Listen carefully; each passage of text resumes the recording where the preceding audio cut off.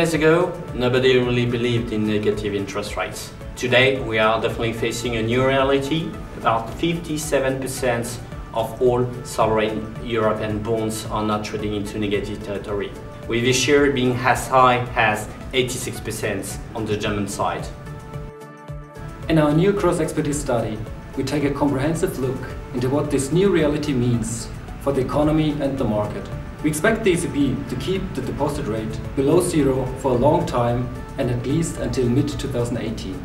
Banks and insurances will take a hit from a continued negative interest rate environment.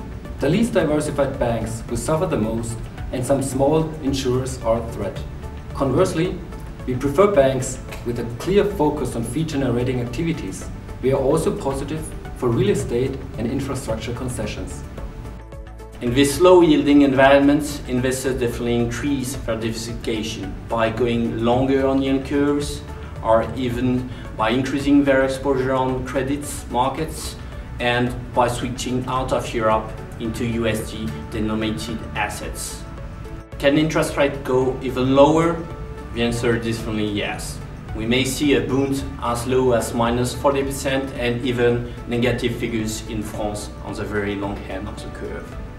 In this context, our top recommendation would be flattening strategies and certainly at some point a widening of spreads against core and pair 4 countries such as Italy. Our new cross-expertise study, Negative Interest Rates from Central Banks with Love, you will find on our website.